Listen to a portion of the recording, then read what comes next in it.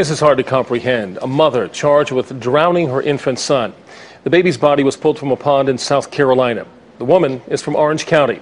Amanda Lamb spoke with her family today about what may have led to this tragedy. She joins us with what she learned. Amanda?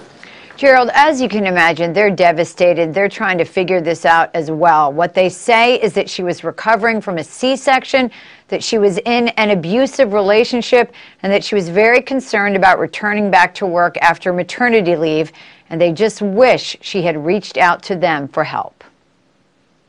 24-year-old Jamisha Alexander was a cheerful young woman who graduated from Chapel Hill High School and studied psychology in college, according to her online profiles.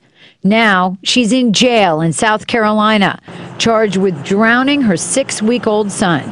A security officer found the infant in a pond near an outlet mall outside Myrtle Beach and called police. It's going to be an infant coming in, unknown age. That's all I can tell you. It's a male patient. It was found in the water face down. No parents, no nothing around. Witnesses reported seeing a woman they identified as Alexander with the baby near the pond.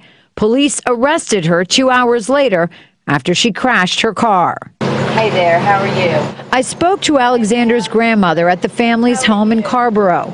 She said her granddaughter loved the baby. It's really hard to understand it. Nobody knew what she was going through, Melba Jones said. We were right here to help her if she had just asked us for help. Jones said Alexander's relationship with the baby's father was strained, that she may have been depressed and had moved to Chatham County away from her family. I asked her if she knew why this happened. No, she just snapped, Jones said. We don't know how a person feels in that situation. It's so sad, though. You take care, ma'am. Okay. Bye-bye. Now, family members are traveling today to Myrtle Beach to be with Alexander, to support her. They've hired her an attorney. We were not able to connect with the baby's father to comment on this situation. Gerald. Very sad story. Amanda, thanks.